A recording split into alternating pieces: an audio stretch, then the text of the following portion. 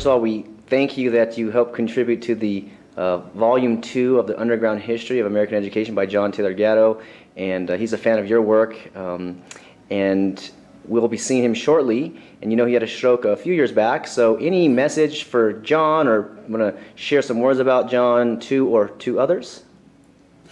Well, John is definitely, he should be enshrined in the Hall of Heroes, you know, because he took a stand early on against this deterioration of education, and I'm sure a great cost to him, socially, economically, and so forth. So he had the courage to take a stand.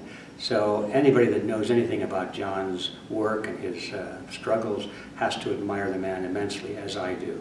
So I'm going to say hello, John. I hope you're feeling better, and keep those articles coming. We're waiting for them. Excellent. And we're at the Red Pill Expo 2017.